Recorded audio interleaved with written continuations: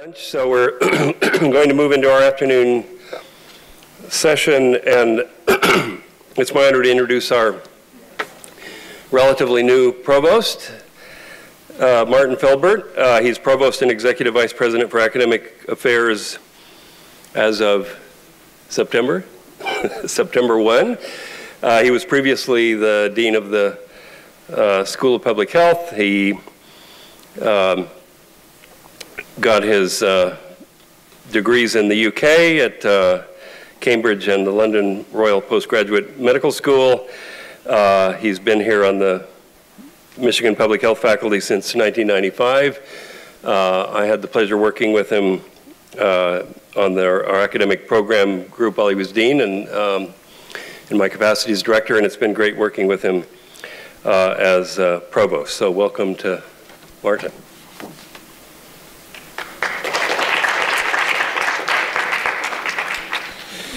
Thank you very much, David. I want to applaud you and Susan Collins for organizing this terrific symposium. I'm delighted to add my welcome to the several that you've already received. It is especially nice to have so many distinguished alumni visiting campus, particularly all at the same time. The university's bicentennial has provided us with multiple opportunities to reflect on our past and our contributions to society, and to give thoughtful consideration to the future. I'd like to say a bit about each, particularly as they relate to research on inequality.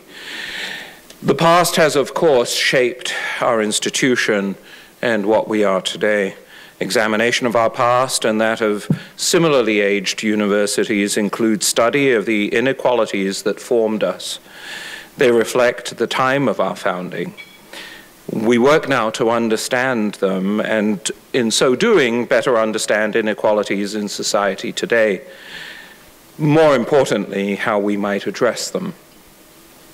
Our inaugural Bicentennial Symposium this past January was entitled The Political Economy of Plunder. Speaking there, Michael Whitgen, a faculty member in history and American culture, examined the relationship between the university's founders and Native Americans. It was the Native Americans who, in fact, made the gift of land to what was then called the college, with the understanding that their descendants would be educated without charge by the university. Like many of our peers, we have learned about policies and actions in our history that have supported racism and inequality, and we are working now to address them.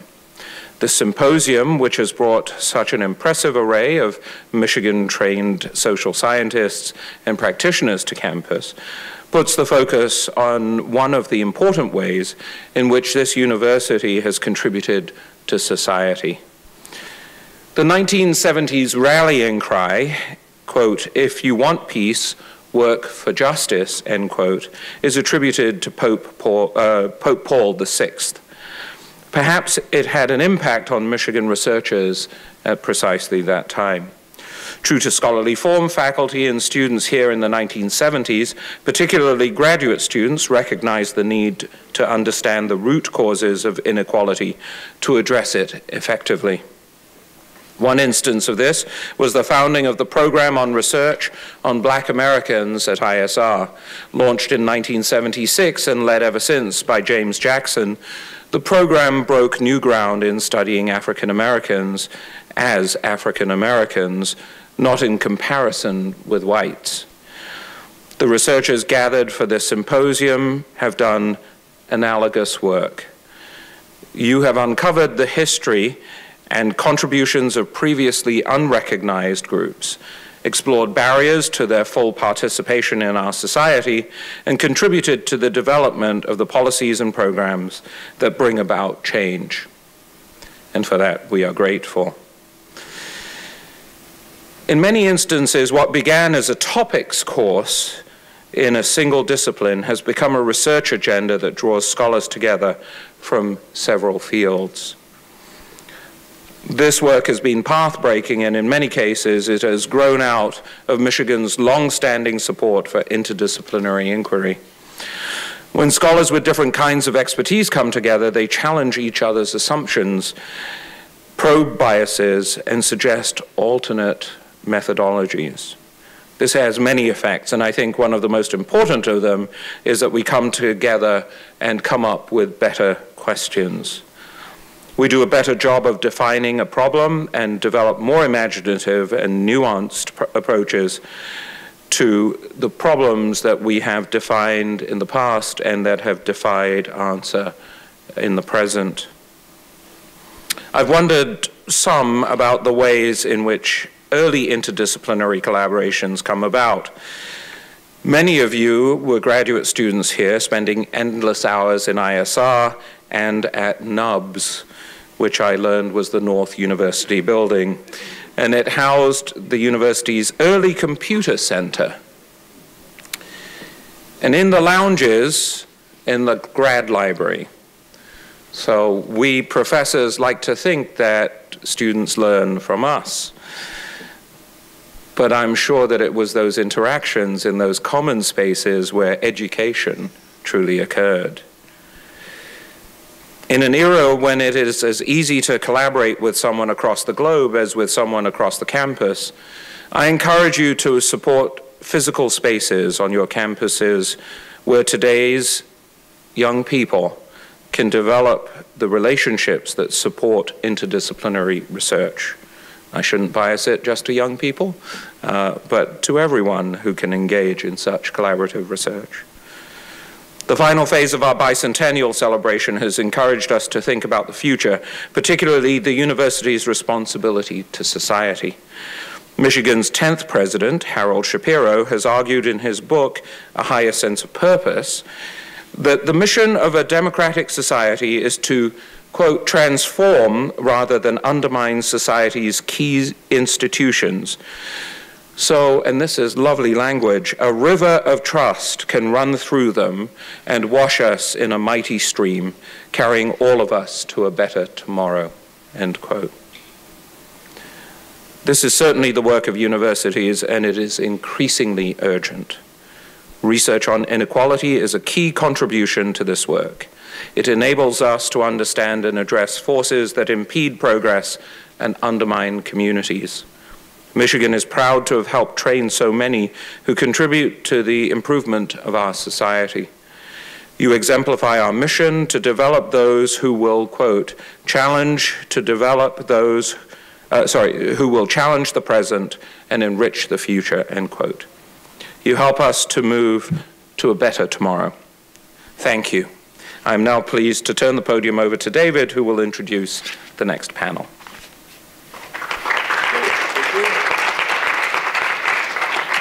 Thank you, Martin. Thanks for coming. We know you have a big university to run, so we appreciate you coming by. And I'll turn things over to Liz Cole, who was part of the great organizing committee that we had, and she'll be running this afternoon session.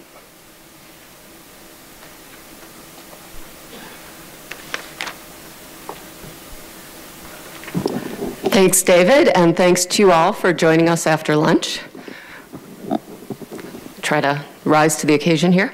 My name is Liz Cole, and I'm a faculty member in Women's Studies and in Psychology.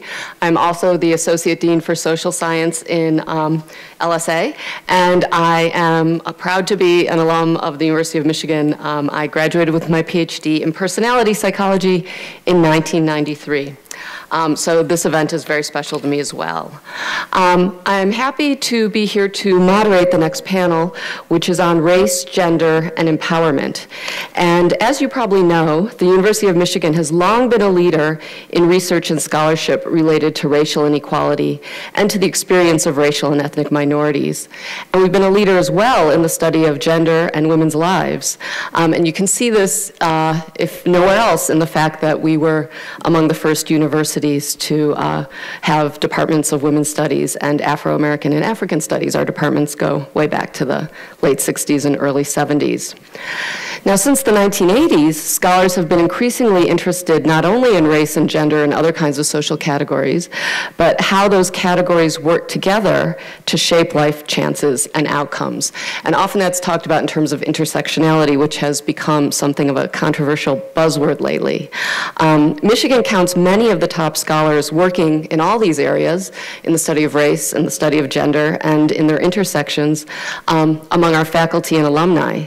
These leaders have worked both to transform their own disciplines and to create interdisciplinary spaces for scholarship and teaching. And we're very lucky to have 4 of these leaders here today to share their insights and tell us about their research. They will also be considering how these intersections can present opportunities for empowerment, advocacy, and political mobilization. So the format that we're going to have today is I'll call each speaker to the front to give their remarks for 15 minutes. And at the end, we'll bring everybody back up to the front to have an opportunity both for them to speak with each other and to take questions from you. So I'll be briefly introducing each speaker. Their full bios are in our program, but our first speaker will be Rosario, also known as Rosie Ceballo, who's a professor of psychology and women's studies here at Michigan. She's also currently the chair of the Women's Studies Department, and she received her PhD in, I believe, both clinical and developmental psychology with a certificate in women's studies, right, in 1996. So thank you, Rosie.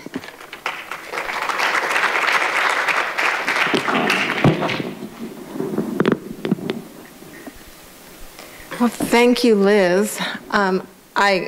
I actually really want to thank Liz because this brings back a lot of memories. When I was in graduate school, I used to come here to hear very important people give very important talks.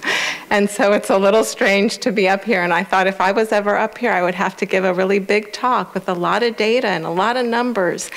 And it's funny that with tenure, I decided I wasn't going to do that. So anyway, let's have fun. Bear with me. And how do I do my slides?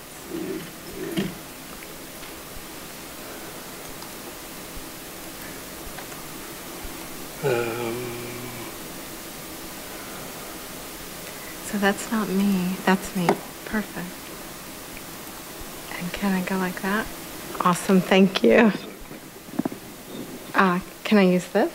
Yes. Awesome. Okay. So I want to talk about women's reproductive health and infertility, and I'm going to begin with some definitions. So just so that we all know what we're talking about, and it's the same thing. Infertility is defined as the inability to conceive after 12 or more months of unprotected intercourse. Impaired fecundity refers to couples who have trouble conceiving or carrying a pregnancy to term. Around the world, infertility is thought to affect as many as 186 million people. In the United States, the CDC says that 12% of women ages 15 to 44 have impaired fecundity. 7% of married women ages 15 to 44 meet the diagnostic criteria for infertility, and 24% of currently married childless women ages 15 to 44 have impaired fecundity. A lot of work has been done on infertility around the world, but today, for my talk, I'm going to focus on infertility in women in the United States.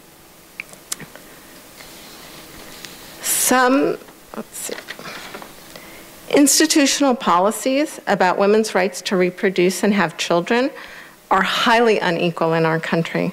So in countless ways, women in our society are valued for their reproductive abilities. Dominant social beliefs about women's roles still prioritize motherhood, and many scholars refer to that as the motherhood mandate. We also live in a pronatalist society that reveres and privileges biological ties and family unions. So if we were to ask who has access to medicalized interventions to assist with fertility and having children, if we were to solely prioritize gender, one answer should be, well, all women, of course, right? But of course we know that that's not the answer. And in this current day where we see so much focus on health that focuses on individual willpower and individual choices, I'm going to focus more on what feminist scholars do, which is to focus more on structural determinants of health and the structural determinants of health that create inequalities among women. So assisted reproductive technologies refer to procedures in which pregnancy is attempted through the use of external means. For example, eggs are fertilized outside the uterus. An average cycle of in vitro fertilization, IVF, as you all probably have heard and known, is approximately $12,000. It hasn't gone down. It's not like TV sets. It hasn't become more affordable. And many people ask, of course, what types of couples can afford to become parents through those means. Only 15 states, I'm still here. Only 15 states have passed laws that require some coverage for infertility diagnosis and treatment, and our great state of Michigan is not one of those. The Affordable Care Act does not mandate coverage for infertility either. Some scholars have described the current circumstances as evidence of stratified reproduction. So this is where medical and societal resources are used to enhance the fertility of married, high-income, white couples, but not the reproduction of less valued, less desirable brown and black babies. For decades, the majority of research on infertility in the social sciences has focused on European American high-income couples seeking services at infertility clinics. And as a psychologist, I can completely understand this. You have this group of easily accessible sample, right? These participants just sitting there in waiting rooms who can take your surveys. So it makes a lot of sense, practically speaking, as a scholar. And this earlier work did focus on gender and gender differences. Among white couples, infertility experiences were experienced more negatively emotionally for women than for men. In contrast, men described infertility as, quote, disappointing, but not devastating. So I think that's a very good characteristic quote. Okay, but of course I was trained here at Michigan, like many of you, and at Michigan and in women's studies, I was trained to ask who was left out of this research. And in doing so, I learned that the women who were left out, the racial, ethnic, and minority women, and the women with less education and less income are all equally likely, if not more likely, to experience infertility in the United States. Moreover, compared to white women, African American, Arab American, and Latino women are less likely to receive any type of infertility service medical treatment in this country. So only more recently have scholars begun to address the experiences of infertility among low-income women and among women of color.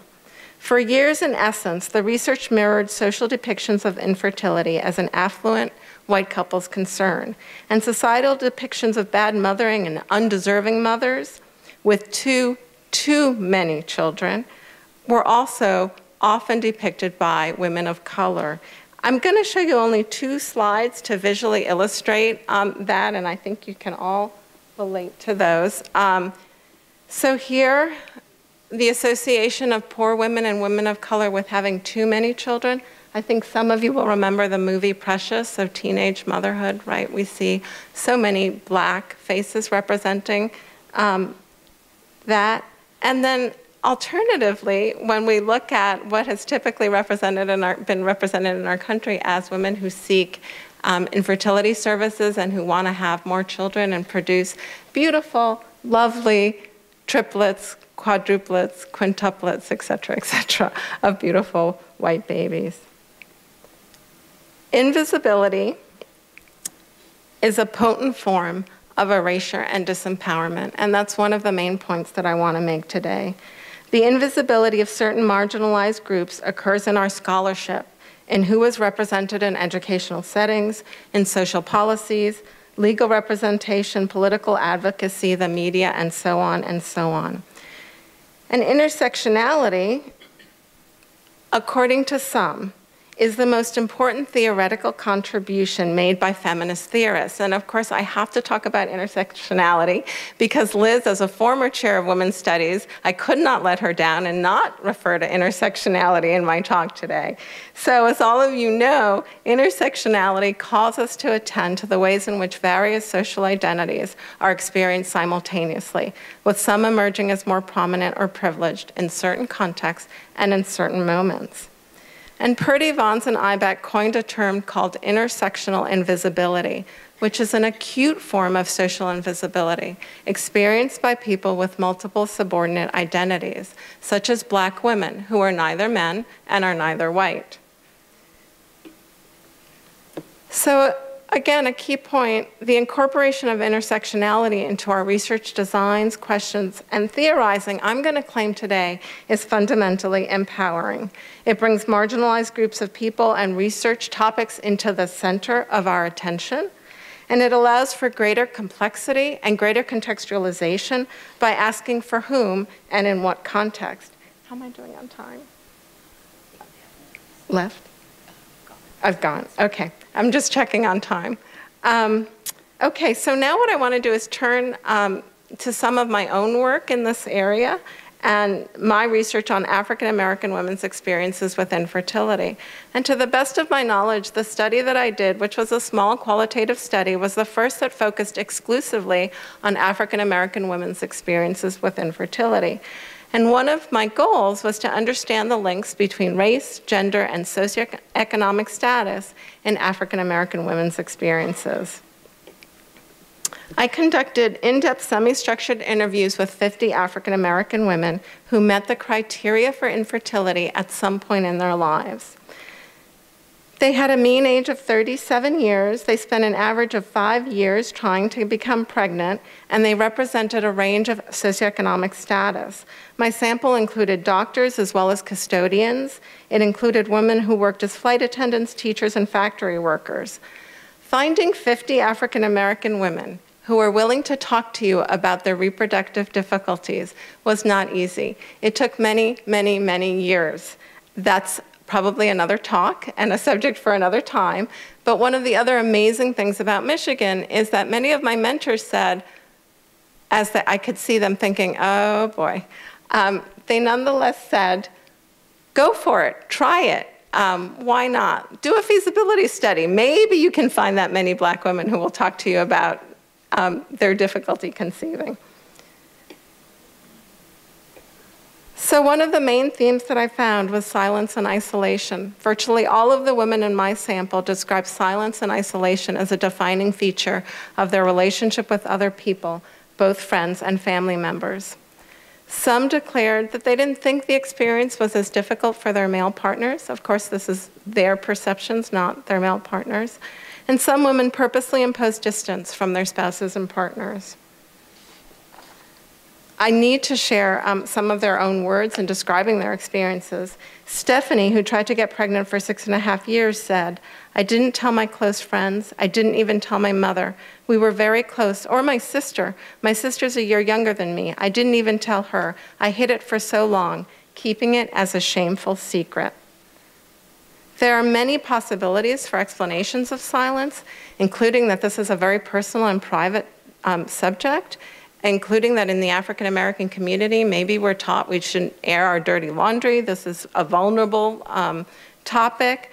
Patricia Hill Collins posits that negative cultural images of African American women have been replaced by exotic images of unusual strength, stamina, and perseverance. So strong Black women don't need to talk about it or get any help from anybody else. We should just be able to handle it on our own.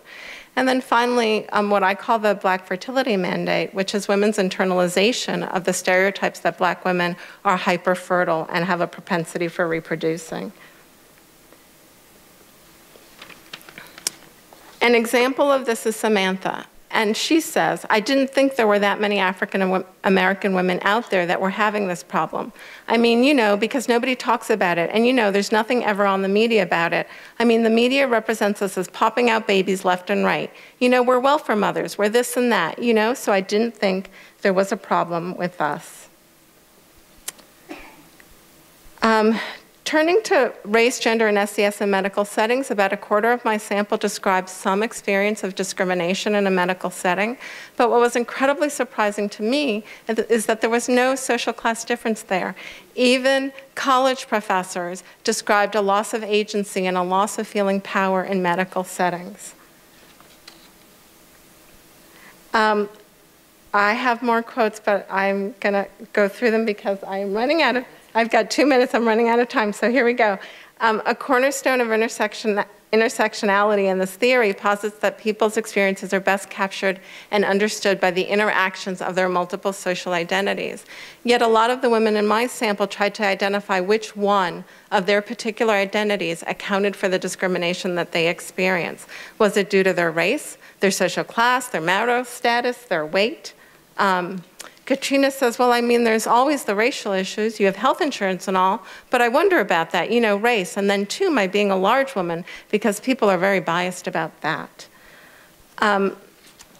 I saw that question as being a profoundly intersectional question. They weren't denying their multiple identities. They were actually trying to figure out which one of those was more salient at that particular moment in time. So in closing, with my 1 minute left, I want to say that bringing intersectional visibility to research can be empowering. Finding methodological approaches that capture intersectionality are critical because we uncover who's been left out or rendered invisible, and we reveal unexpected findings about how people navigate these different identities in their worlds.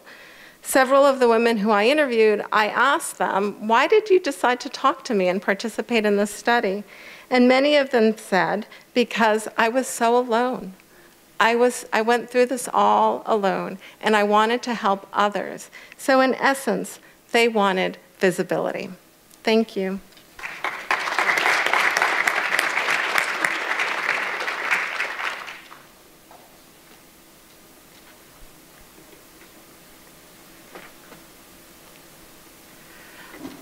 Our next speaker is Aimee Meredith Cox, who's an associate professor of anthropology and African American studies at Yale. But before that, she earned her PhD here in anthropology in 2006. Do you want us to turn this on? I have a slide. Let me see if I can figure it out. I think. Yes. Okay. There's a timer over there. To switch it? Yeah. Okay. All right. I'm Okay. just pointing out the timer. Okay. Hi. Good afternoon. How y'all doing? It's after lunch, I know. I just want to say it's so good to be here. I was so inspired by this morning's panel and already by the beginning of our discussion on gender, race, and empowerment. And 2 weeks ago, I was here on campus talking about diversity, broadly speaking, through the anthropology department and through a forum facilitated by Damani Partridge in anthropology. And it dawned on me as I walked through the doors of this building that I've probably spoken more on this campus in the past 2 months than I have in the 10 years that I was a graduate student and a postdoc here. And I say that for the graduate students that I was just having lunch with, we were talking about what it means to do work, to be a researcher, and to own your research. And I say that because it is possible to shift spaces that are meant to transform you and to transform those spaces. So I very much see this as an opportunity to shift that energy. In the time that I have here at the podium, I want to offer my reflections on the work that I've been involved in and have had the good fortune to witness both within and outside of academic institutions, work that is responsive to questions of race and gender, specifically within the life worlds of young Black women living in the United States. I provide this somewhat specific frame, knowing that the conversation with the other panelists will allow us to expand from this location and consider Black girls and young Black women as an important starting point for thinking about new spaces of empowerment and possibility. So I'm a cultural anthropologist. Broadly and admittedly, somewhat simplistically speaking, that means for me that I'm interested in how we make the world and how the world makes us, along with the contradictory stories we often tell about this process.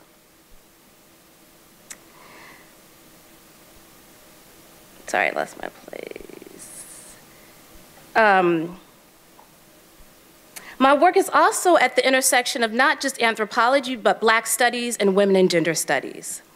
I have in my work to date been interested in how the unique perspective that comes from looking through the prism of the experiential realities of race, gender, age, and social status impacts how folks residing at perhaps the most vulnerable reaches of these categories, young Black women, make sense of the world.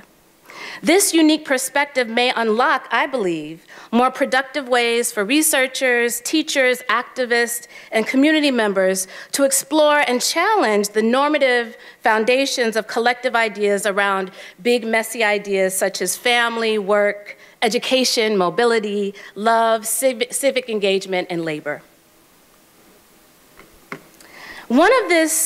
Out of this initial interest that emerged from this looking at the outside, right, looking from the outside of the periphery, was my dissertation research on young Black women who are residents of a homeless shelter in Detroit, Michigan. So I conducted this research while I was a graduate student here at the university in the anthropology department. And I came to know these women and their families over the course of a decade. And I came to know them not just as residents of a homeless shelter, but as mothers, as caregivers for people in their entire community, as laborers in the low-wage work industry, as activists, and as educators. And what was so profound to me is that these young women, between the ages of roughly speaking 17 and 21, who were homeless, were often still very much at the center of their family dynamic and very much at the center of making transformations in their community, even while they were living in the homeless shelter. And so part of what I found in talking to these young women, that all of them carried this, what they called, or what I called with them, this community ethos of care. Right? That no matter how they were resourced or under-resourced, it was their obligation to collectively care for people in their families and their communities, even as they were the most vulnerable members in their families and communities. So there was this commitment to not just providing a new definition of care, but thinking about their relationship to institutions given this ethos of care. So beyond the homeless shelter, a lot of these young women were in Job Corps. They were also a part of the public school system. Some of them were working, as I said before, in retail jobs. And some of them were even going to Wayne State at this time. And a part of what they thought was important to maintain their position as leaders in their communities and caretakers in their communities was to figure out how to transform these institutional spaces that were ostensibly meant to transform them into respectable citizens, into proper workers, into good ladies, right? And so how do we come to this place? How do you come to a place when you are 18 years old and perhaps caring for 2 children, and you have no family support even as you continue to support your family? How do you come to the place that you not only see yourself as a leader in your community, but you know that you have the ability to make change, right? To make change in the spaces that you occupy and to make change in the greater social landscape. Patricia Hill Collins talks about this. And I think one important thing that was happening with these young women, and that we can continue to see through research on young Black girls in the United States, is that there's this development of oppositional knowledge, right? An understanding of the world that allows you to see yourself not as a problem or not as something that inherently always needs to be fixed, but perhaps as the source of transformation. An oppositional knowledge that is not just about thinking, not just having this cognitive understanding, but that can be translated into action, right? Can be translated into action and practice even as you yourself are a teenager, even as you yourself might be experiencing or are experiencing multiple levels of intersecting oppressions, right? As we think about intersectionality. So these young women developed their own measures of success that spoke to their realities, and they named these interlocking systems of subjugation. So even though we can think about intersectionality as a structural reality, there's a way that I'm also asking us to think about intersectionality as a space of possibility, right? So if you think about intersecting systems as subjugation, we can also think about intersecting identities as an endless site for possible transformation. And this is what these young women did. That's kind of dark. But so these are some of the young women from Detroit. That's a mural in the background that says Detroit at the top. One visual that I want to offer us as we think about what it means to look from a different perspective. And I hesitate to use the word periphery because these young women in no way saw themselves as peripheral or marginal, right? They very much saw themselves at the center of their lives. But I will offer this visual. So if we think about a concentric circle, where at that center we have maleness, heterosexuality, wealth, whiteness, and we go out from that circle and we think about the location, the social location of these young women who are non-white, non-wealthy, non-adult, right? We can think about all the ways that they get further and further outside of that inner circle and farther away from citizenship rights. But from that space on the outside is always the potential to see everything that's happening, not just on the center, but around the edges.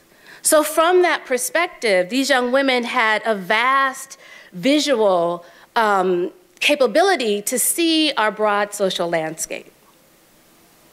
So this book, my first book, that draws on this decade of research with young Black women in Detroit is called Shapeshifters, Black Girls and the Choreography of Citizenship. And although I'm trained as an anthropologist, this book is highly interdisciplinary in nature, drawing from historical family narratives, Black feminist theory, and performance studies. So I mentioned my own ethnographic research as a way to introduce what I really want to discuss today, the larger emerging field of Black girlhood studies. Although this is my first book, and it may be my only foray into this field, as my other writing, teaching, and research covers other topics, I raise up the work in this field because it does several things that are important for the future of gender, race, and empowerment as academic inquiry and the larger political project. So that's just a street image of one of the young women's homes, their grandmother's homes in Detroit. And these are some of the works that I'd like to talk about. So we have Push Out by Monique Morris, Lakeisha Simmons, Crescent City Girls. Lakeisha Simmons is actually a historian here at the University of Michigan. And who's amazing, right? And Here Are Truths by Ruth Nicole Brown. What I want to say, part of why I'm raising up this work is this is profoundly a Black feminist practice. So we often come to these talks and we hear the same names over and over again, right? The same sources cited. And I think it's important that we all know these names. So Push Out, the work by Monique Morris, who is an advocate for young women across the country, talks about what Dr. Johnson spoke about earlier this morning, these exclusionary disciplinary practices that unequally impact students of color. In this case, young women are brought to the forefront. So when we often talk about criminalization or policing practices in the Black community, young girls, Black girls, often get erased in that conversation. And so what Monique Morris talks about is how the very bodies of Black girls, brown and Black girls, are seen differently.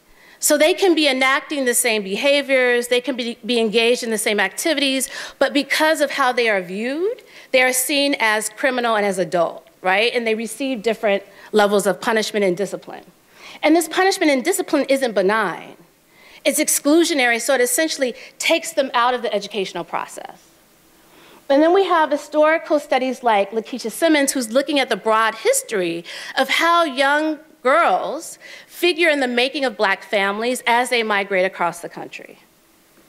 And then, of course, Here Are Truths, thinking about young Black women as not just always passive consumers of popular culture, right, who are dangerously influenced, but as producers of culture, right, who are in many ways the foundation of hip hop, the foundation of R&B, through the games that they play on the streets and the ways that they use language, right, the foundation of our cultural production.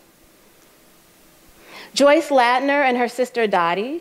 So Joyce Ladner, some of you may know, wrote probably, we could call her the foremother of Black girlhood studies. She wrote a study in 1971 called Tomorrow's Tomorrow. And she was also an activist. So after the murder of Emmett Till, Joyce Ladner and her sister started to mobilize in Mississippi. So her activist practice was not separate from her scholarship. And this is very much a tradition that carries through the work of Black feminist scholars who are interested in girlhood studies. Southside Girls by Marcia Chaitlin talks about how young women were the leaders of labor movements during the Great Migration.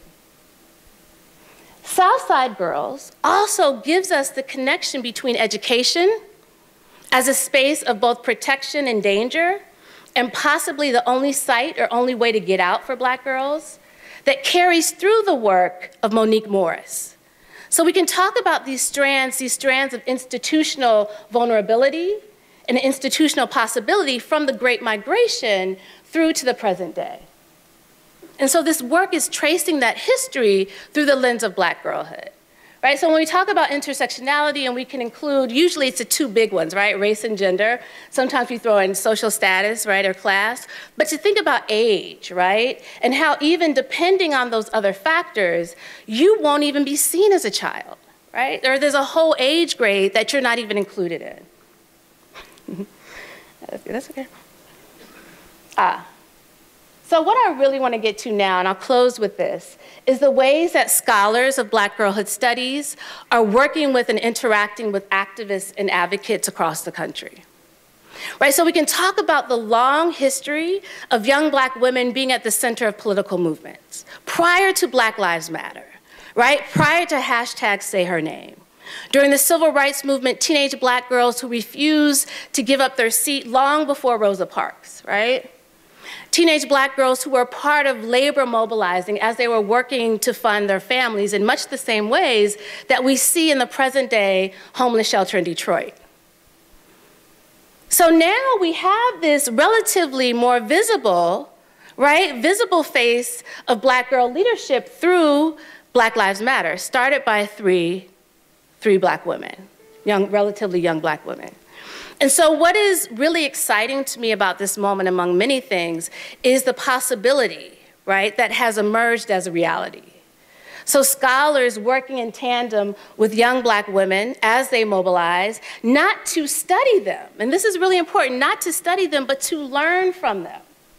And so this is another important flipping of what Black girlhood studies does.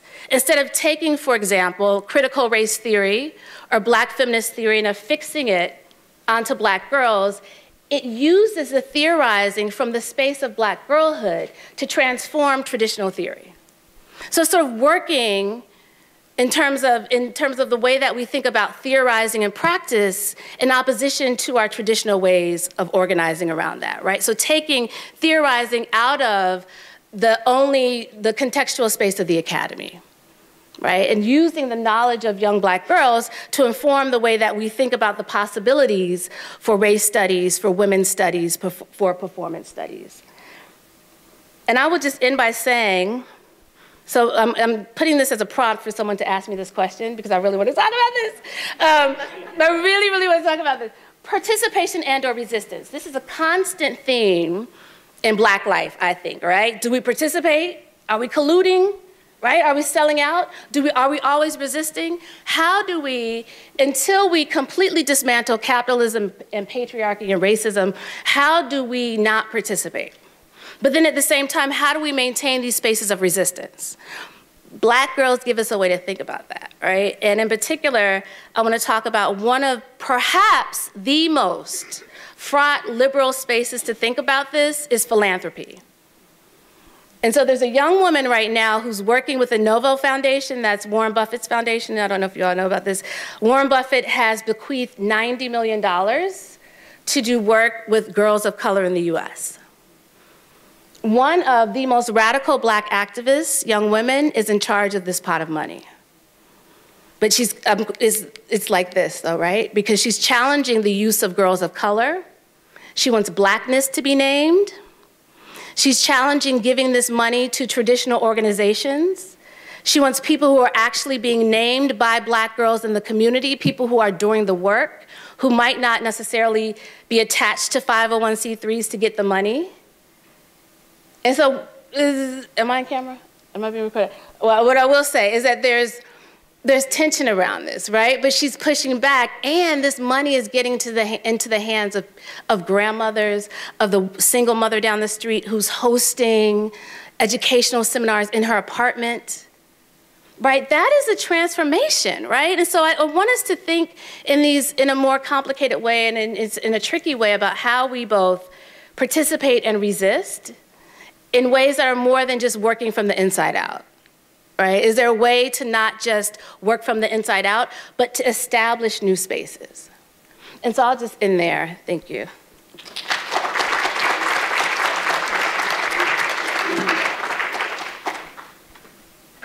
Thank you. Our next speaker is Lorraine Gutierrez, who is an Arthur F. Thurnow Professor, which we award for outstanding teachers in the School of Social Work and also in the Department of Psychology here at the University of Michigan. She received her PhD in Social Work and Psychology here at Michigan in 1989. And do you need help with the PowerPoint? Well, let me see. Okay. Probably not.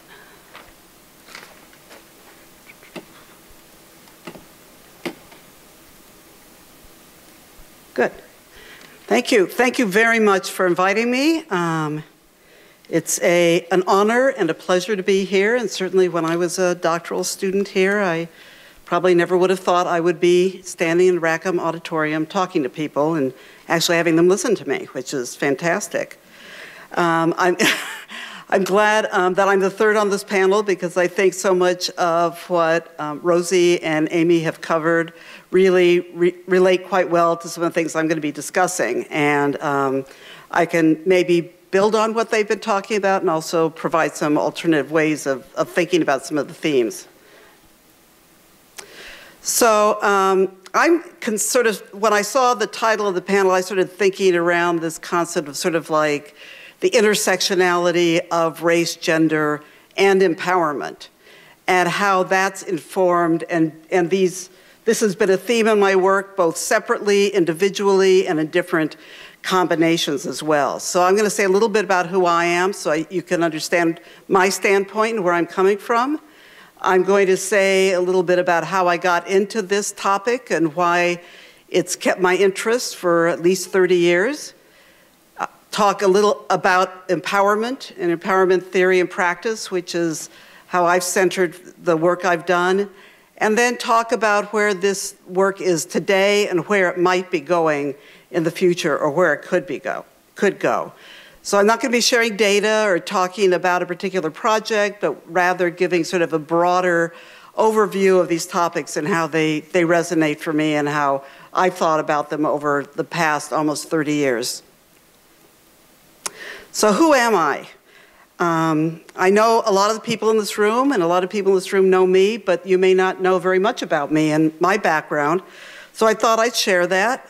My background is Mexican-American, and in this very interesting northern Great Lakes state part of our country, it's sometimes odd to be neither black nor white, to try to figure out what is my positionality in a part of the world that has a discourse around blackness and whiteness, but not about people who are neither, or who are many of the above.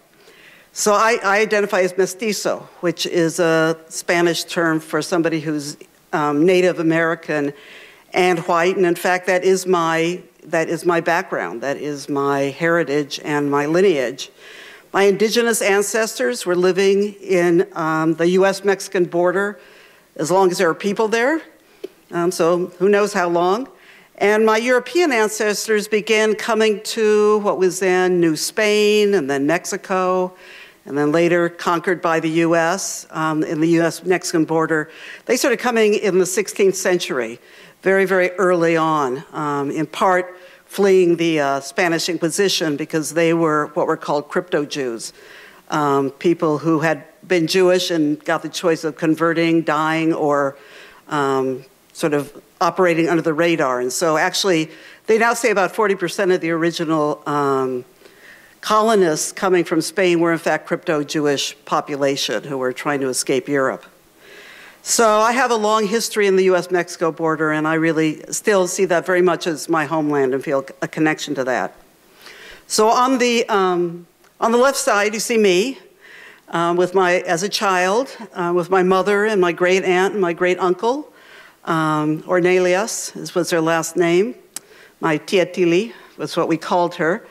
And on the right side are my parents. On the day they got married, they eloped to Las Vegas because their parents didn't really approve of their relationship. And they were both public school teachers. They really struggled to get a college degree so that they could go into the public schools and teach, and really valued education and had a love of learning, and also sort of equated teaching. I grew up sort of equating teaching and learning with love. That makes sense because my parents were public school teachers in urban schools. And I sort of feel like I also pass it on to my students. It's my way of showing caring is by teaching. So I'm really dedicating these remarks to them and their love of learning, which they managed to infuse in me. So how did I get here? I think you recognize this place. How did I get to the topic of sort of race and gender and empowerment? I began working on issues related to women of color. And when I say women of color, I mean women who are not of predominantly European ancestry. So I'm really talking about Latinas and Native American and African American and Asian American women, and women who are of all of those backgrounds, and many of those backgrounds mixed together. I began that work as a social worker and community activist in New York City, between getting my master's degree in social work and getting a PhD, coming here for my PhD program. So I worked in Chicago and I worked in New York City and with organizations as an activist and as a volunteer, primarily. We were going to end violence against women as quickly as possible. So we were working really hard on that in all of our spare time and not so spare time. And then when I got out of school, I worked on that in New York City with different coalitions and different groups and different organizations, got paid for some of it, and was really strongly influenced by what we now call second and third wave feminism along the way. So my scholarly career really came out of this activist work.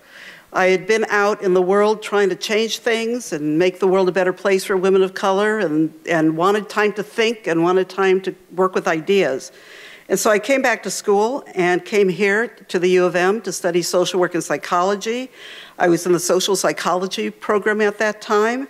And I worked with some fantastic and really extraordinarily interesting and inspiring people, including Libby Duvan, who was my first advisor, Barry Checkaway in the School of Social Work, and Tony Tripodi in the School of Social Work, who taught me a lot about applied research. Took a class with Bob Zients, who I found fascinating and a little bit intimidating and scary as well. James Jackson, Pat Gurin, who turned out being my dissertation advisor and lifelong mentor, and who I still talk to today. And during that time, I had a job at ISR. I worked with Rick Price on the Jobs Project, which became a very well-known intervention prevention research project. So I worked with Rick and Amiram and Bob Kaplan. And I also taught in women's studies and learned a lot about feminist theory and about feminist approaches and what we called feminist pedagogy in those days, from Beth Reed and from Abby Stewart. And so my experiences in school and out of school were very formative for me in developing my ideas. And ISR was very important to me in learning how to do field research and how to bring ideas and theory into practice, into the real world. So it was really my work as a GSI in women's studies, as well as my studies in social psychology, that helped me to develop and think deeply about how social identities and different social identities, individually and in combination, influence how we view our social world. To what degree do our social identities and the positionalities of those identities lead us to look at the world as being fair or equitable? To think about who has power, and if I have power, and if I have power, what kind of power is it? And power over what? And power to do what? do people like me in many ways have power? And what are the opportunities that are open to people like myself? So how might these certain ideas we might have and views of ourselves in the world contribute to our sense of agency, sense of efficacy, or a sense of what social psychology would refer to as learned helplessness? My work in social work in the program as a social worker, activist, student, and researcher introduced me to the ideas and concepts of empowerment as they were viewed in the late 20th century. And empowerment was a word that was being used mostly in popular culture and out in the world, and less in academia and less in scholarly settings. But I was really intrigued at that time in the late 1980s to think about a word that was being used in feminist movements around women's empowerment, that was used by Jesse Jackson in his campaign in 1984. I went and heard him speak at Willow Run and was empowered, felt very empowered. And he was talking a lot about empowering with the Rainbow Coalition. And then Ronald Reagan, in his campaign, also spoke of empowerment, as did George H.W. Bush.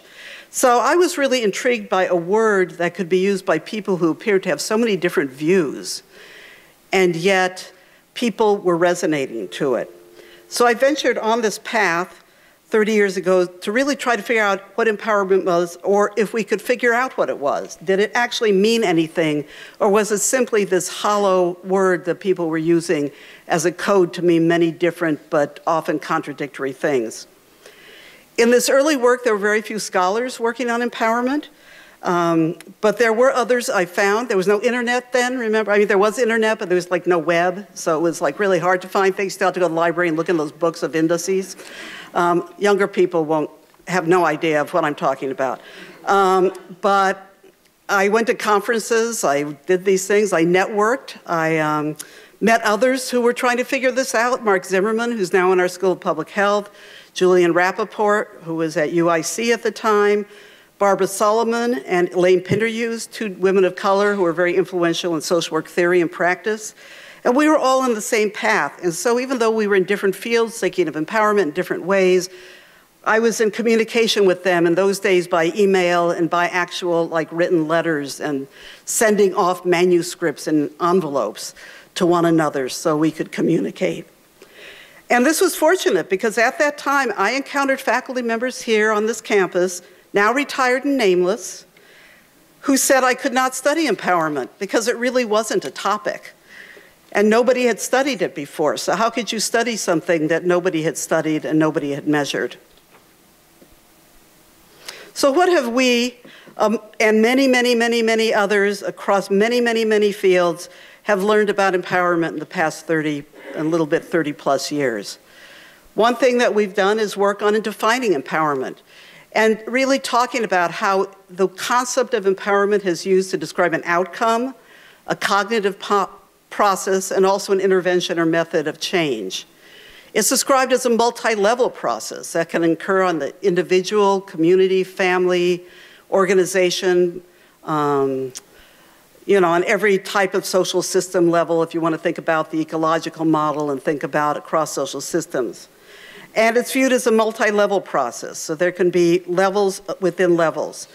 And it's ecologically grounded, so there's no one kind of empowerment. There's different kinds of empowerment depending on the issues and the communities you're talking about.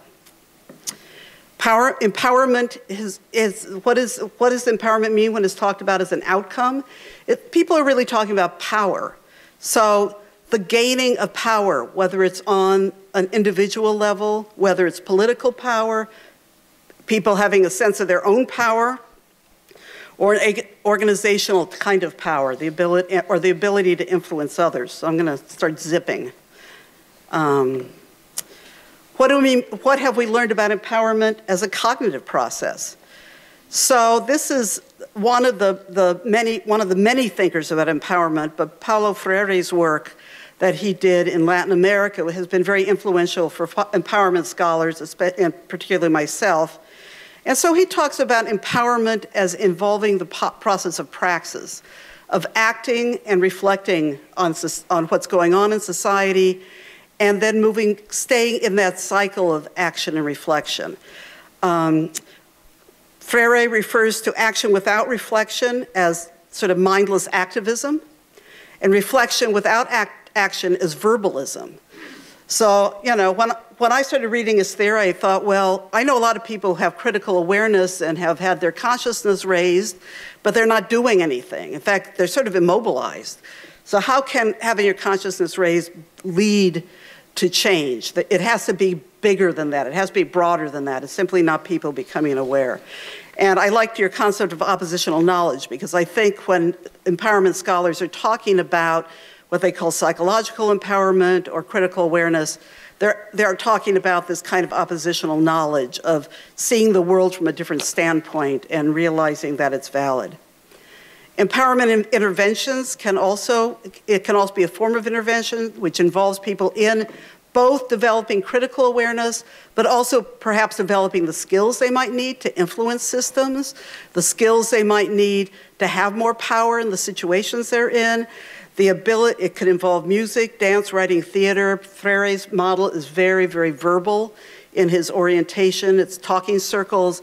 When you look at empowerment interventions, they go beyond that. So I've engaged in empowerment research over a long time. I have 3 seconds, so I will not go into great detail over any of them, but I do want to just finish up with my last couple of slides. My early research looked at the link between critical awareness and empowerment, and I used experimental methods, and I was actually surprised to find out that there was a link when I looked at my empowerment measures and my measures of critical awareness. This was with Latino students. I did research that then was qualitative research out in the field, talking to people engaged in empowerment work to find out what they were doing, how they knew if something was empowering, and how their organizations were structured so their work could be a place where you could do empowerment work. And that led to a number of papers from that qualitative study that informed empowerment practice and where empowerment practitioners were informing our knowledge and our theories as well. I did a study around safer sex skills with African American and white adolescents, both male and female, and found actually the empowerment model was the best at predicting safer sex behaviors and interpersonal empowerment among African American girls, among Black girls, rather than the other 3 groups we had, which makes sense, I think, because empowerment models were developed to really address issues with very marginalized populations that don't have as much sort of different kinds of power. And currently I'm doing research on multicultural education in colleges and universities, and can they be mechanisms for empowering students to act against injustice?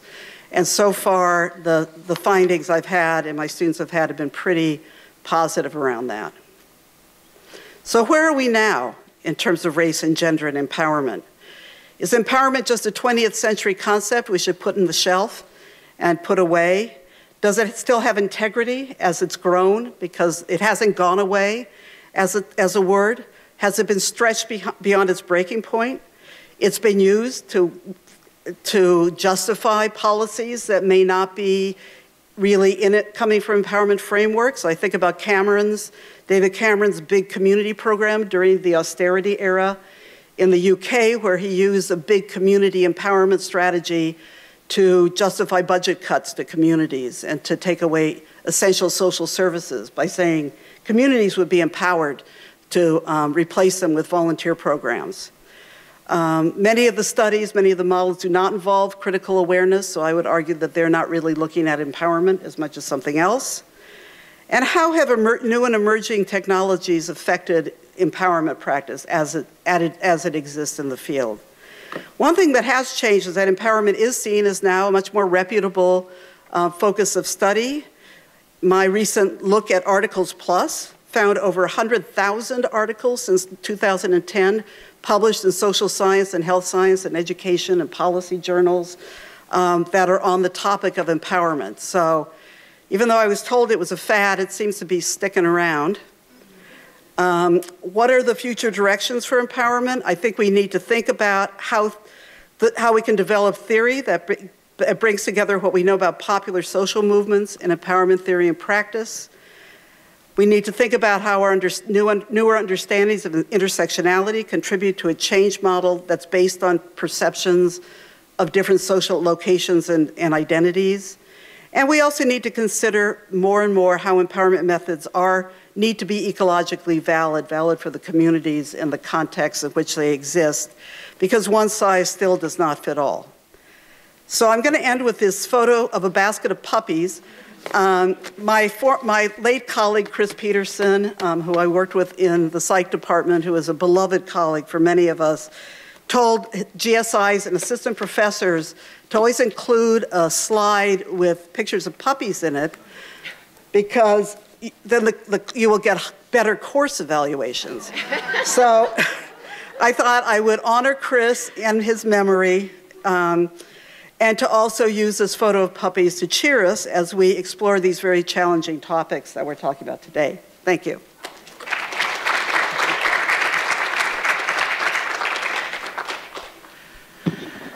Oh, it's hard to go on after the puppies, but we are going to go on, and we are going to have our last speaker, who is Virginia Sapiro, who's Professor of Political Science and Dean of Arts and Sciences Emerita at Boston University, which is my other alma mater. She received her PhD in political science here in 1976. So Virginia, welcome.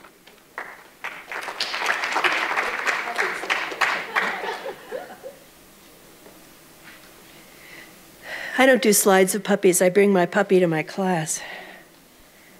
Okay. Never got a print, so I'm going to have to do it this way. Good afternoon. I'm very honored also to be invited to participate in this symposium to celebrate the bicentennial of the Catholepistimiad, as this little Detroit institution was known in 1817. My family has been associated with the university for over a century. My grandfather, born and raised on New York's Lower East Side, the son of Eastern European Jewish immigrants, was graduated in 1908 from the Michigan Law School. While a student, he reportedly supported himself by playing the violin in a local vaudeville theater. As far as I can tell, it was in the then newly built Majestic on Maynard Street, just a couple of blocks from where, just 64 years later, I would fiddle around at ISR for 4 years. My parents met in Ann Arbor, reportedly on the lawn of the Phi Sigma Delta House on Washtenaw Avenue, he an undergraduate returning from the war, she pursuing a master's degree. Fulfilling a prediction apparently made in a photo of a 3-month-old me in a Michigan sweatshirt, I arrived in Ann Arbor. I looked beautiful in it.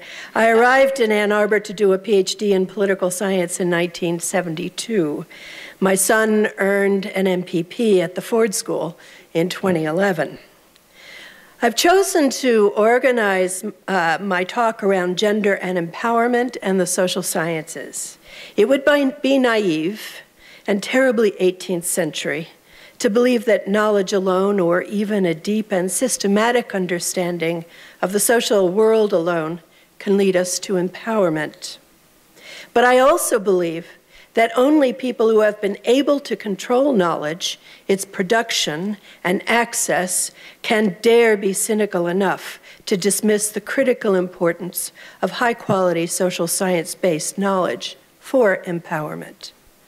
I'll reflect on the history of this field of gender and politics and empowerment by highlighting certain twists and turns in my own writing career during its first decade, when I was still so very much showing the seeds that I had planted in Ann Arbor.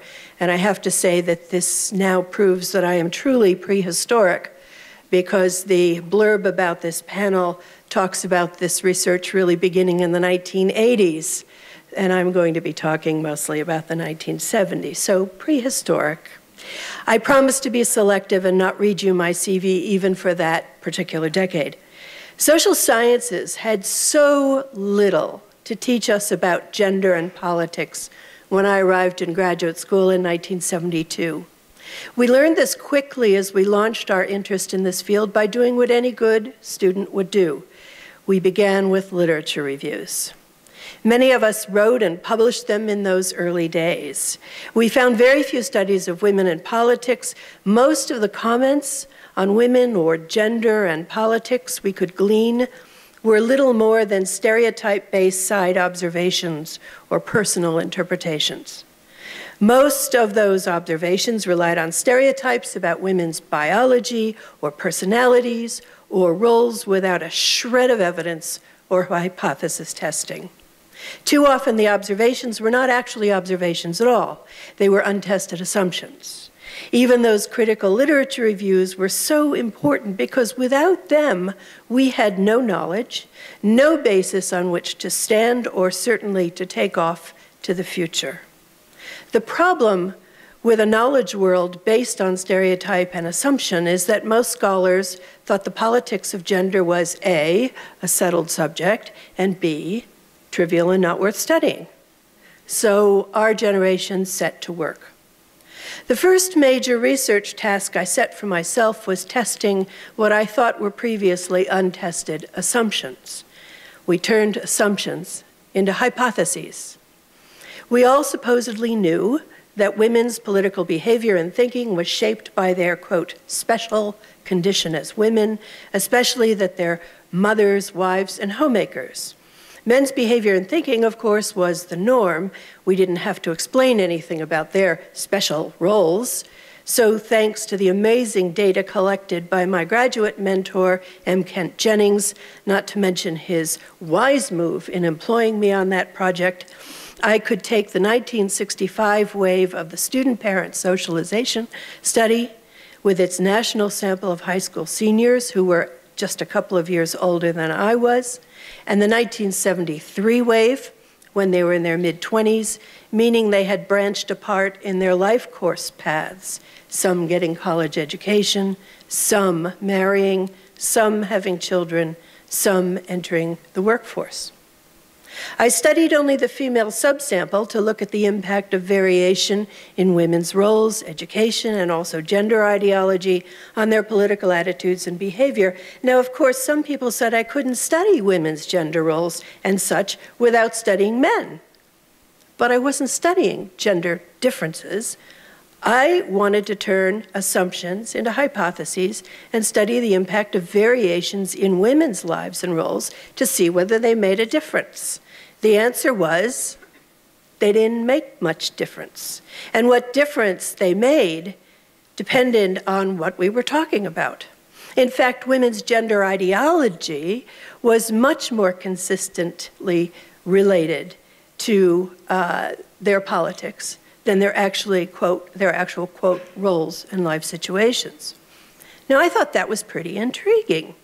That is, how we think about and understand gender seemed quite possibly very powerful, perhaps even moderating the impact of what we then continued to call gender roles. Speaking of how we see and understand gender, the informal interdisciplinary training I had at the lunch table at the Institute for Social Research with folks from the Center for Group Dynamics, including Bob Zions, led me to read and think about intergroup relations, and especially the non-conscious elements of those that are part of the functioning of stereotypes. It made complete sense to me at that point that an important part of how gender operated in politics, especially to keep women out and down, was that gender stereotypes made men, and perhaps even women, see men and women and their characteristics and competencies differently in the ways they might not even have been aware of. I was certainly ready to believe, perhaps from personal experience, that people could hold and act on biases of which they were blissfully unaware. But how could one rigorously test for the effects of non-conscious bias? You can't ask them about it. I was impressed with a very recent study by the social psychologist Philip Goldberg, in which students were given pieces of writing to evaluate and told that the author's name was either John McKay or Joan McKay. It looked like students evaluated John's work as better, even though it was exactly the same. Now, this can't tell you at an individual level how biased people are, but it could certainly tell us something about the existence of bias at a collective level, which I thought was a pretty damn good start. At the time, there were no adaptations of that study that I know of, and I decided to try it myself to see whether it would work in the realm of politics. So I gave students a brief text I said was part of a campaign speech by a candidate for Congress named Leeds. It was actually a pretty empty speech because it couldn't have any partisan cues that might mess with the gender perceptions. I had taken a good research design course. So I asked the students a number of questions about that speech. Was it effective? Did they agree with it? Despite the fact that the speech was on a broad economic policy area, I asked them how competent did they think Leeds would be at handling issues of crime, of healthcare, of business, foreign policy, education, honesty and integrity in government, war and defense, so forth. The trick, of course, was that the students randomly evaluated a candidate named John or Joan Leeds. And I was not surprised to find that John would be more competent at issues involving crime, business, and defense, for example, and Joan would be better at healthcare, education, family issues, and honesty and integrity in government. And people judged John more likely to win. Think of it this way, in those early days, many of us began to study a thing that what we thought we saw and certainly experienced, but most of the world around us, especially in leadership positions, could not see, because in fact it is invisible unless you use the lenses of good social science to see it. Non-conscious stereotypes that shape perceptions and behavior, including among people who would be shocked to know that that's what they were doing. And we now know ever so much more about how that works. These questions, how did women's so-called special roles shape their political attitudes and behavior? How did gender stereotyping and ideology shape people's attitudes and behavior, especially with respect to women in politics, were both important. But there were bigger questions yet to study. There was that so what question. Why did gender politics matter? What difference did it really make that there were so few women in leadership positions in politics in those days? The year I left graduate school, women were 4.3% of the members of the House of Representatives and 0.0% of the members of the Senate. They are now 21% of the Senate and 19.3% of the House. Big bloody deal. Advocates for women's inclusion argued that women needed representation. They needed to be at the table. They needed their interests to be represented, which couldn't happen if they weren't in office.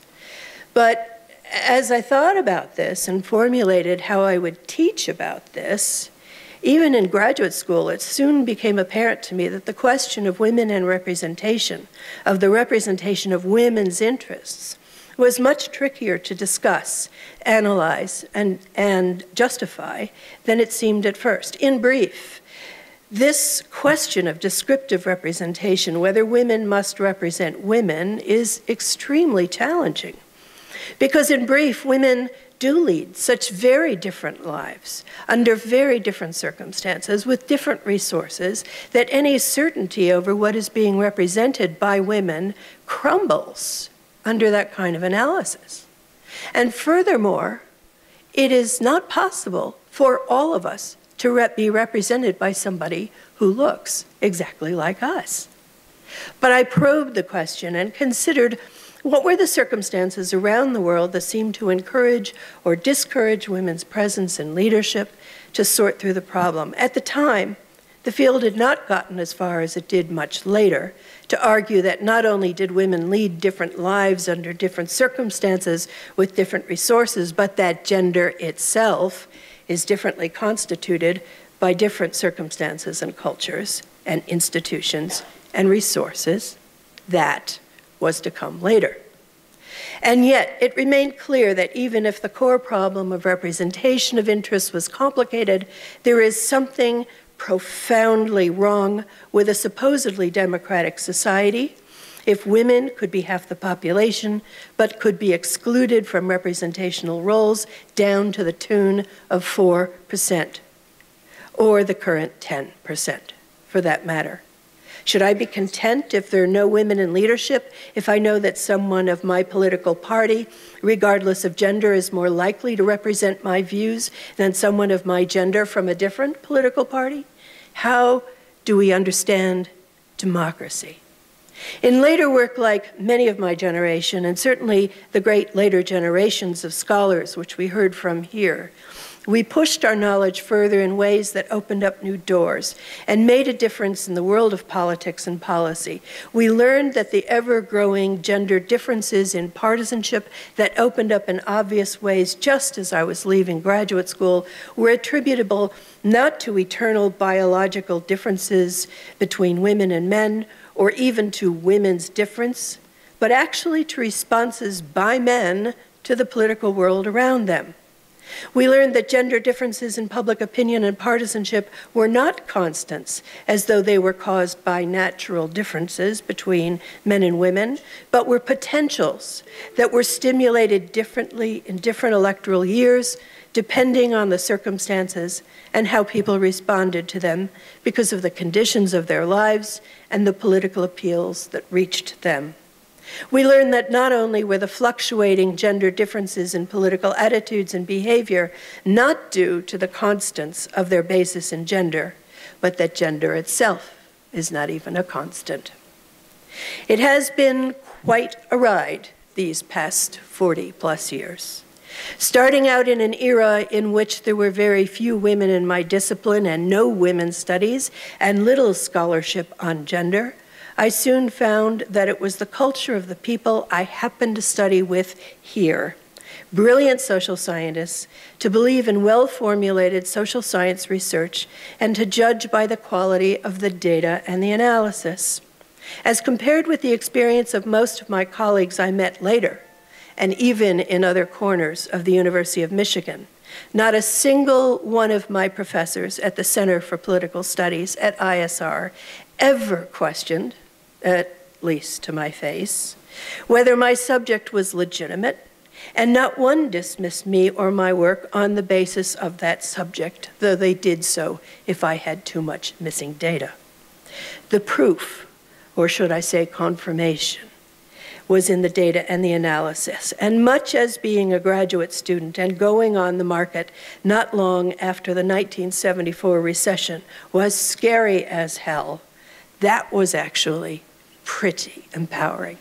Thank you.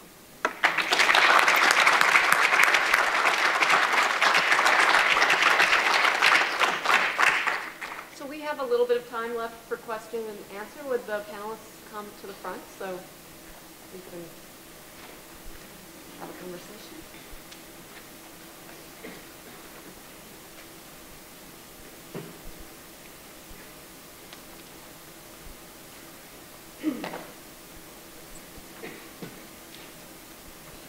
Who would like to throw out first question?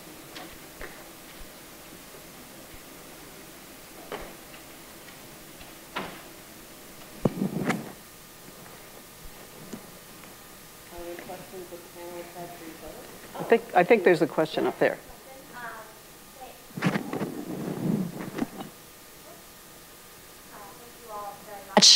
Oh, there we go. Thank you all very much for wonderful talks. My comment, I noticed through a lot of your comments that many of you have done qualitative research to gain kind of rich insight into visibility issues, intersectionality. I work for an academic journal that's very quantitatively focused, and I appreciate what qualitative research can accomplish, but I sense, and maybe I just don't know, but I sense that there's this bias against qualitative research, and I don't know if any of you might be able to comment if you sense that that's changing, or if, or maybe I'm way off base, or if there are things that those of us that work in a quantitative kind of capacity can do to encourage more qualitative research to come in, or if you feel like the academic community in general is having discussions about the incredible value of qualitative research.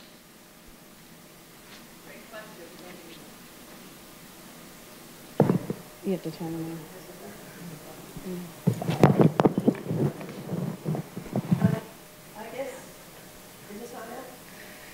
Oh, hello? Yes. There are lots of different neighborhoods of academia, and you know, if you emphasize people who came out of the ISR, most of that work that came out of there was quantitative.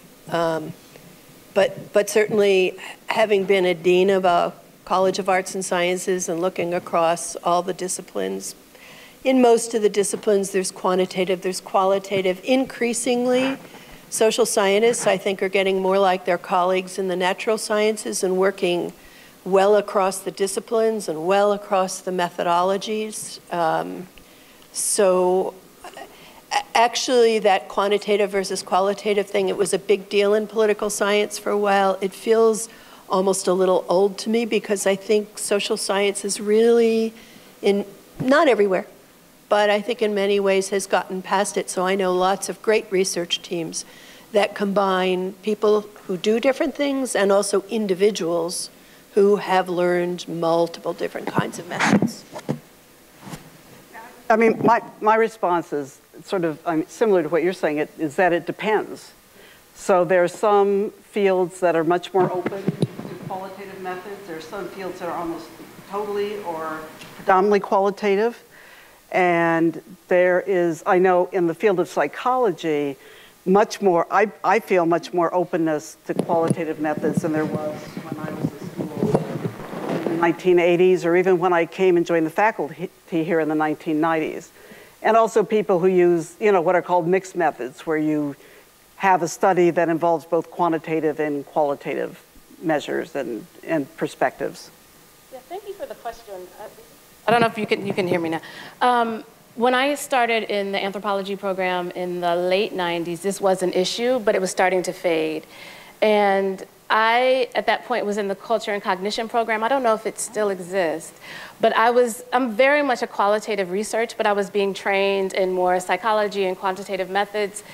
And what I'm realizing now, I mean, I did feel that tension, and I did feel a slight, depending on the discipline, right? This is very discipline dependent, but depending on the discipline, I did feel a slight dismissiveness related to qualitative research. Like, it's not as rigorous, it's not real science. But I think that's shifting, and I think that shift that we're noticing really has to do less with focusing on the disciplines and more focus on what is the question, right? What are you trying to get at, and what are the best methods to get at that? And for the most part, it's many methods, right? Incorporating many methods. And I think, correct me if I'm wrong again, but I think from just reading broadly, I think we're getting better at being very specific about what we're trying to do. Naming what we're trying to do and why we're using those methods, and I think that's really critical. So I think some of that is less of an issue now because I think we're also getting better at being very clear about what our intention is and why we're using those methods to get at that intention. In my discipline in political science, at one point, qualitative methods was the lack of quantitative methods. We trained people in quantitative methods, but we didn't have any methodology courses otherwise. And so, for example, my former department, where I spent most of my academic career at the University of Wisconsin, we developed 2 different courses that were required of all our students. They needed to be trained in quantitative methods, and they needed to be trained in qualitative, and that made qualitative research very different, that it wasn't just sort of wandering around asking questions willy-nilly. You know, learning from the anthropologist, for example, there is a lot of craft and science to figuring out how to do that. Can you hear me? In psychology now, for example, part of the change is there's a journal for qualitative methods. There's a division that focuses, an American Psychological Association division that focuses on qualitative methodology. So I do think things have changed, and I completely agree that the critical issue is knowledge can't just be produced by one way, by one method. It's not that one is better and the other is worse. It's that depending on the question that you're asking, you need different tools.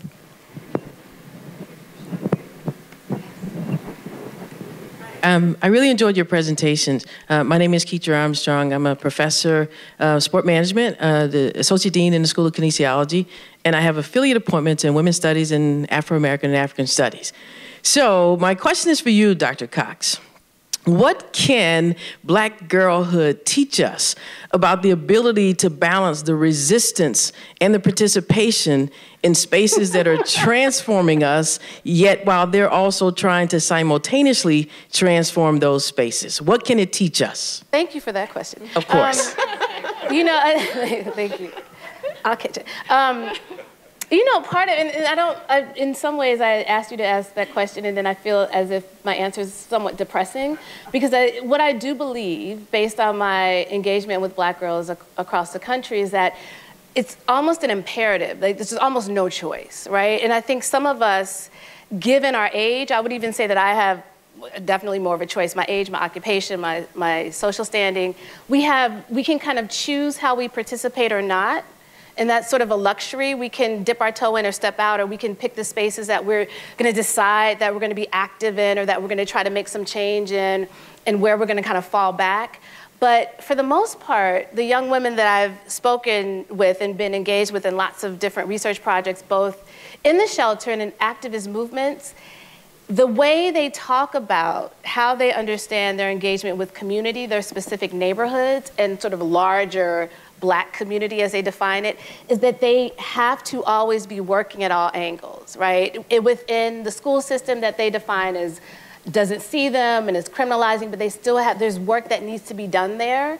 And also creating alternative spaces, for example, to use the school system specifically outside of that, to have spaces where they're meeting outside of school, where they're educating one another. What I think is, what we can learn from that is that it's not, I do think that there's a potential for those spaces that we currently name as alternative or as outside of to be the model for how we move forward. I'm thinking specifically of Kathy Cohen, a political scientist, deviance as resistance. What we name as deviant, right, or what we name as abnormal or outside of is really where we should be looking to define new models of citizenship, new models of community building. And I think we can really learn that when we not just look at the way that Kathy Cohen defines, for example, poor, single Black mothers, but younger women who are the most vulnerable and who are finding ways to not just survive in untenable spaces, but create new ways of being that we can learn from. And Kathy's also an alum. Yes. Kathy! Yes. Kathy Cohen.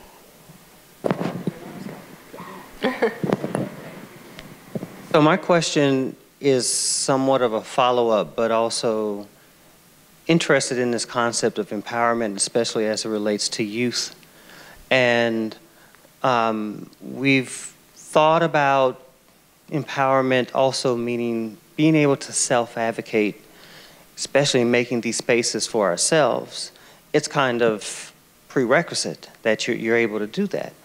But we also recognize that that also increases risk, especially for youth who are being looked at as criminals, Black and brown bodies that are thought to be anything but normative in their behavior. So I am just interested in the applied part or the applied question of the whole notion of empowerment within the current climate and the current context where we actually see self-advocating as a threat. You know, coming from sort of the empowerment model that talks about the importance of critical awareness, that would be a piece of any kind of intervention, would be critically analyzing the degree to which, what the risks are these risks too great? Are there other actions that may not be as risky but could be impactful? So, you know, I think a lot of what I get out of Freire is this idea that, you know, you have to have both sort of reflection and action. So when you immediately act without thinking strategically about what you're doing, you can be less effective than if you actually have planning, thinking, strategizing, critical awareness about sort of what is my power. So some of the methods talk about engaging in a power analysis of the situation you're in and who has power and what kind of power and where the levers are and things like that. So yes, there's always risk. For lower power people to speak up.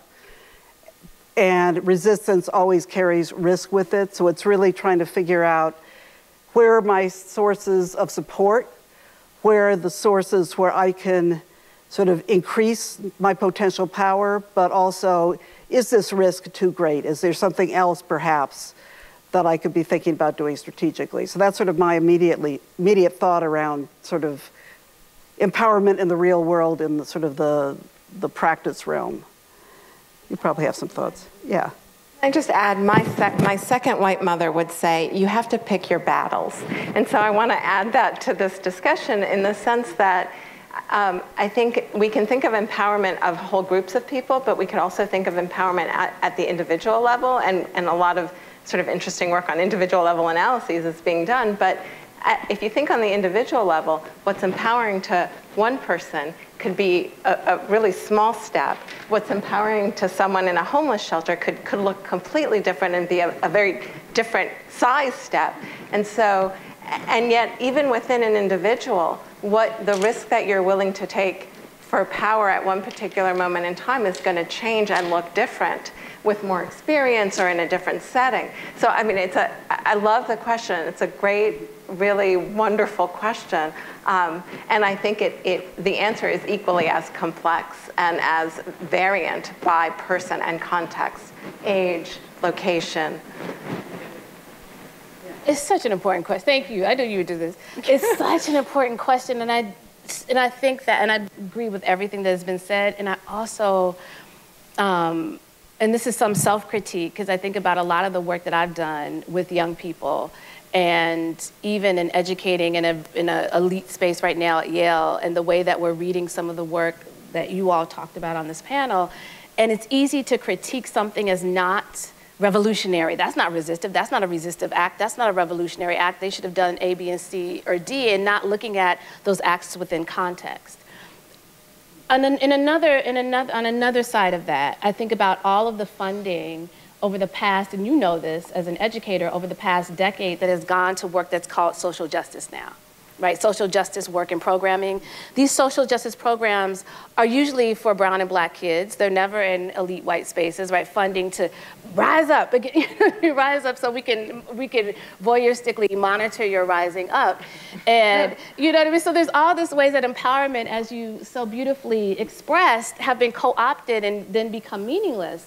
But I do think there's a way that, and I'm thinking as I'm talking, a way that we can think about empowerment that speaks to what you're saying, Rosie, but is also not always about resisting them, right? The man, or that is about how do we think about creating something, right? Creating something within here that is a building up, that is not always reacting to. And I know that we're inherently political beings and we're always in relationship to power, I get that, but I'm just thinking about how we could more specifically define empowerment, context specific, and also thinking about, especially with young people, how we think about that coming from not the individual level, but also creating community that is about that community and not necessarily always about that community to reacting to something else. And I think that does speak in some ways to the idea of protection and to the idea of what it means to have sort of interior life that's not always pushing up against. But it's a hard question. Thank you for that. Did you have thoughts? Think a little bit about not just the resistance, but of the finding value in yourself. And sometimes that comes through resistance, but sometimes it comes through something else entirely that changes the assessment of risk. I was just thinking as you were all talking about a changed assumption we must have now. I actually, although I work in Boston, I live a lot in New Hampshire. I'm in the middle of opioid territory. Rural area where I look around this village and the surrounding rural villages, and I watch the kids trashing themselves and trying to figure out how in the settings you're talking about, do you help people find power in themselves, find value, and find worth? And it has to be something about that community. It has to be something that's inward as well as resistance. It's partly resistance against what they've learned about themselves.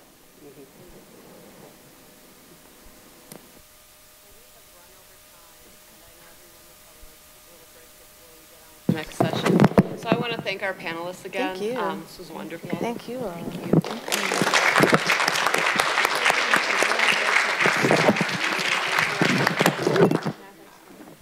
And thank you. We'll reconvene here in about 20 minutes. Yes, thank you, Liz. Thanks for the panelists. Great session. I do want to mention we are live streaming and we have a good audience out there, and I'm getting messages and things. So hello, people out there on the live stream, and come back at 3:30. And yeah, we'll take a break. There's coffee back across in the Assembly Hall, back across the hall. So thank you.